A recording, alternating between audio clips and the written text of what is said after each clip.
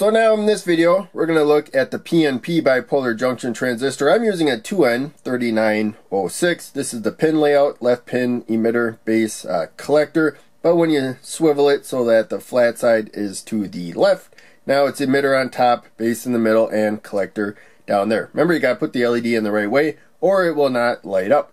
Now, when I close the switch, we have a capacitor up here to the current limiting resistor, and the switch, when I let go, may not be, in the board solidly, but it doesn't really matter at this point.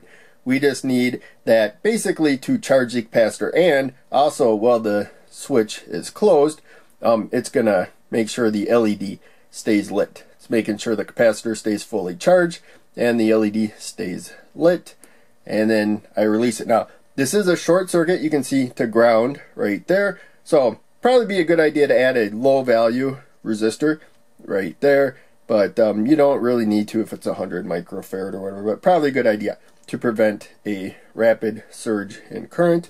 We will zoom back here and look at the power supply. So right now, no current flowing because the transistor is off. There's no path for current to flow at all until I press the button. And I do have current limit on here, so capacitor is not going to charge instantly. I already have current protection, and that's not a ton of current when it comes to a rapid flow into the capacitor, but you can see that it charged really quick.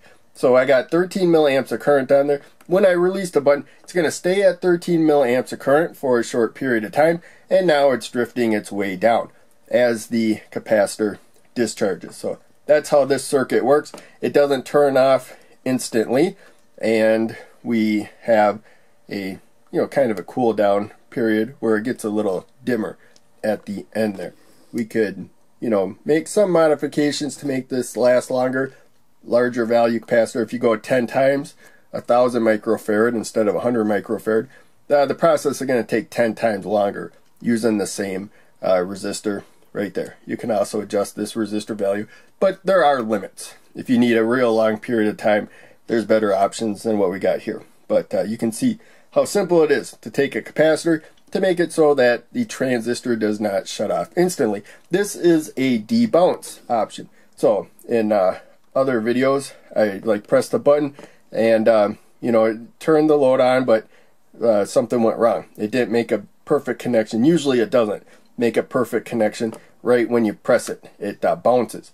It'll connect, disconnect, or whatever. And when you first get that connection, the capacitor will charge extremely rapidly, and so within that bounce probably, and so if you briefly lose it, the load doesn't turn off. So we just de-switched this, or debounced, I mean, this switch circuit right here using a PNP bipolar junction transistor. Let's look at it more closely. So as I said before, emitter towards the positive supply right there because it's facing to the left. Base is the middle and collector to the right. If you're using a different transistor, good chance the pin layout will be different. If it starts with 2N though, it's a bipolar junction transistor, this is probably the pin layout.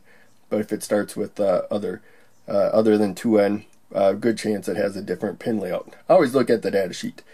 So you can see we got positive supply to emitter and then the base. When we close the switch, we have a current path through there, and a small amount of current through the emitter to base right there, since it's PNP, allows many times that amount of current, maybe 300 times. So just be aware of that. This is plenty of current right there to light an LED. We could, probably light 3, maybe 4 of them in parallel like this before they start demanding more current than the transistor will let through based on the current we got through there. But now we also have the capacitor right there. We close this. You can see we got positive there, negative there. That charges the capacitor. And since we have the capacitor going to the positive supply, which is the most positive part of the circuit, that's where we put the positive side of the capacitor right there. This is polarized. That's negative where the gray band is, also where the shorter lead is. So you got to put it in the right way. Always make sure that the more positive side of the capacitor is on the part of the circuit that's going to have a more positive voltage than the negative side of the capacitor. So we have that. We close the switch and it charges. Now, also current's flowing through there. We open the switch. As I said before, current was flowing through there, but we open the switch. That current can't flow that way anymore. But now we got negative here. Positive there, negative there. This is a direct connection right there. And even though we separated it from the power supply, now this is more negative. So positive side of the power supply, we can still go to the negative side of the capacitor. Current keeps flowing. Electrons flow that way, to be more accurate. But usually we follow the path of conventional current. And so the capacitor discharges through this resistor, so it takes a while. It's through a resistor, but that little current flow through there allows many times to go through here. As the capacitor balances its two plates right there, they get, you know, pretty close to the same voltage, the amount of charge on each side. Less and less current's going to flow through that resistor right there, and that's why we saw the current fade down instead of like cutting off instantly, because we did get to where when you go from you know, this might say 12 when I close this, we're pretty close, but there you go, it actually says 12. We're probably like bordering like 13, and I had some switch bounce. That's why we saw a little CC moving over there. We have a maximum of 20 milliamps of current that can flow. There we go, we got 13. Maybe it's because the transistor's warming up too. But in any case, about 13 milliamps of current. This is saturated. Transistor is not limiting the current, the load is. Once the current starts going down, that's when the transistor is limiting how much current. That's called the active region. And then once the transistor is off completely, because there's no emitter to base current, then that is called the cutoff region right there. So there's a lot of terminology with transistors, but I'm focused mostly on what's going on, not as much technology. I meant to say terminology, not technology, and there's a garbage truck making noise, and so I cut that scene. But in any case, we're back to this. I'm not worried terribly about getting, you know, accurate terminology and stuff through here.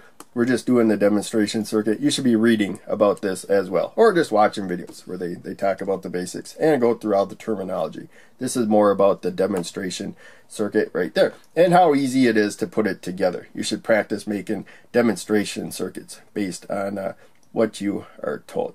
So we have the transistor here. Again, when it comes to terminology, this is a high side switch. The PNP bipolar junction transistor wired as a switch is a high side switch. It could also be a high side current source or whatever. What that means is, you can see we got the emitter to the positive supply. The load is to the negative supply right there. We consider that the higher voltage, and we consider that 0 volts the lower voltage ground. And we may have even like another lower voltage that goes to the negative supply, but usually if there's only a positive and negative supply to it, then that's the lowest voltage. So in any case, this is towards the higher side of the voltage, the positive supply right there, closer to the positive supply than the load. Hopefully that makes sense. So yeah, that's really about it. So hope you enjoyed. Make sure you check out one of the other videos I'm posting on the screen, and check out the links down below. They all help a lot. I'll see you in the next video.